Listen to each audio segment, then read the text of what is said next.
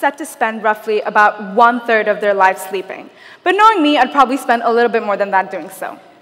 Sleep has become such a basic, fundamental part of our lives. Barely anyone stops to wonder why. Why is sleep so important? Now, one way to understand the importance of sleep is to analyze what would happen in the absence of it. Lack of sleep is proven to cause things like hallucinations, paranoia, blurred visions, slurred speech, and memory and concentration lapses. It essentially disrupts our brain's ability to function. Now, being a teenager, I've certainly had my fair share of all-nighters, as I'm certain many of you have, and we're both probably familiar with the after effects, mainly consisting of the urge to rip everyone's head off, as every single being on the planet instantaneously becomes 20 times more annoying. Now, Napoleon, Florence Nightingale, and Margaret Thatcher all operated on a measly 4 hours a night. They were such intelligent, influential people who made a world's worth of a difference in the 20 hours that they were awake. What if they could do what they did without even those 4 hours of sleep? That's 4 hours a night, every night of the week. In a single week, Florence Nightingale would have had 28 more hours, which she could dedicate to treating wounded soldiers' cuts, gashes, tears, and broken limbs. Multiply that by the amount of weeks she poured out her dedicated therapeutic touch and emotionally and physically healed traumatized war heroes. And she was just one woman, which brings me to wonder, what if we could all operate on no sleep too? We've all dreamt and hoped, eyelids drooping, a big test or assignment dawning upon us, that the need to sleep would just vanish and disappear and cease to exist. And just as often, we have all fallen victim to said sleep, this deep, tantalizing, seductive sleep. Now, don't get me wrong, because I love sleep just as much as the next person. In fact, probably more. However, there are not enough hours in the day with 6 to 8 hours of school, extracurriculars, homework, and a preferred social life, and to add to that, our 8 hours of prescribed sleep. Now, if we were to take sleep out of the equation, evidently, everyone seems to be a lot happier. Now, let's just rewind and paint a hypothetical picture of what would happen if we didn't need to sleep. Teachers would probably sit in a little corner in a dark room and grade papers because I believe that makes them happy considering the amount of work they give us. For all you doctors, congratulations, you'd have even less of a social life because say hello to endless hours on call. For us students, that would probably mean an insane, ridiculous amount of homework. Now, criminals would probably have more time to plot their evil schemes and conspire wicked plans, while the likes of Jason Silva would probably use it to generate creativity and formulate innovativeness. For all you alcoholics out there, prepare to say an earlier farewell to your liver. Now, the police would probably have more time to live up to their motto, that is, protect and serve, as we can so clearly see. And all you politicians, well, you now have more time to corrupt our world. Well done. Something that I cannot help but wonder, though, is would it change our evolution pattern, giving us reason to develop our visibility at night a couple thousand years from now? Quite possibly. Moving on, increased hours in the day would mean that productivity and efficiency would have exponentially increased, creating a race capable of technological growth at a much faster pace than ever before conceived.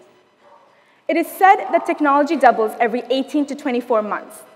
If humans were to go without sleep, could it be possible that this figure could drop to as low as every year or even every 6 months? Looking at how our society has grown at such a substantial rate in their waking hours, one can't help but wonder what we could achieve with all 24 hours at our disposal. Now, I'm going to get into some science relating to the topic, so stay with me. We have long fantasized about, ironically, the dream of sleeplessness, and now, like an answer to our prayers, scientists are developing a nasal spray consisting of a natural hormone called orexin A that is said to reverse the effects of sleep deprivation. The test was conducted on monkeys, and the monkeys receiving that orexin A performed just as well on cognitive tests as monkeys that were alert and well-rested, and the hormone made their brains look awake in PET scans. So essentially what it does is it reduces sleepiness without causing edginess. It is literally a dream come true for those suffering with sleep disorders such as narcolepsy, which is essentially sudden and uncontrollable episodes of deep sleep. Research shows that the absence of orexin A is what causes the narcolepsy, and so this spray could prove to be absolutely life-altering. Now, elaborating on that last word, it will undoubtedly change our lives, be it for better or for worse. I've already discussed the benefits of it. However, there are some relatively indirect effects upon humanity that could stem from such a breakthrough should it be made available to the public. Firstly, a huge sum of money will be spent on years and years of researching and experimenting, and then if that works out, even more money will be splurged on the inevitable increase in the use of resources and on food and water, and if you're anything like me, you might have to triple that last value. Point is, everything would be used up at a much greater pace as we would be living a 24 hours a day, 7 days a week lifestyle, and so we'd be destroying the Earth about a third faster than we already are. Then comes the concerns regarding the distribution of the product. Would everyone be obligated to use it, or are we just going to offer it to those who can afford it? How much would it cost? Would we impose restrictions on the use of the product, or perhaps would it have to be prescribed? Would everyone have to take it, or are they given a choice? Would an achievement like this leave us wanting more, or would it ultimately leave us less content with the time that we have? So, to contrast the hypothetical picture we painted a couple minutes ago, let's paint a realistic one. I asked different people, friends, teachers, parents, siblings, what they would do if they didn't have to sleep, and here's what they came up with.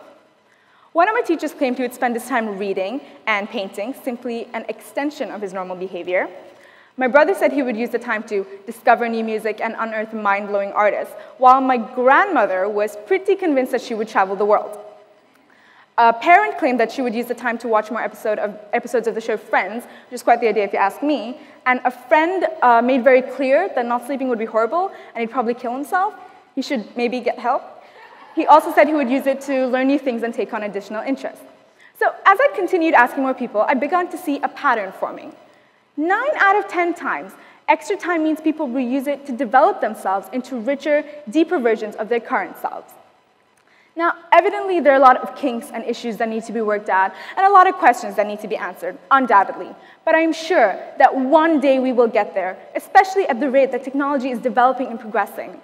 And just the sheer idea that it is a work in progress, that something out there is being researched and experimented, something that could one day give us the potential of 24 hours a day, 7 days a week, 52 weeks of the year, and every year of our lives, lives that could be lived richer, deeper, and more vibrantly than ever before, that is an idea that can change the world.